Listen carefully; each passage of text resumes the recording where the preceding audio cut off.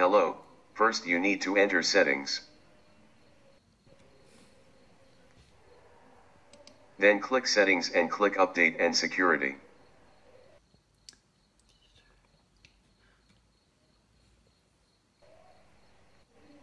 Click recovery and in the advanced startup section click restart now.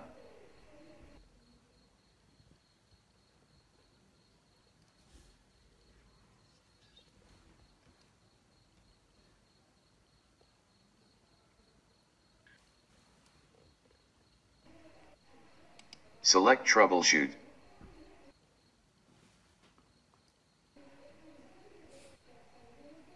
Select advanced options.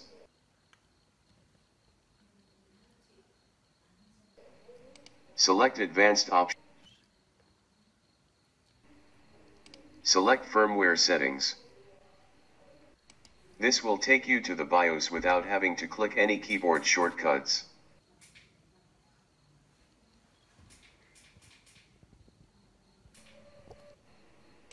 Click Restart to change.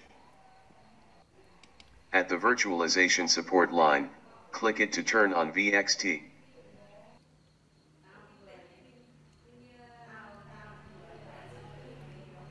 You just need to check here to enable VXT.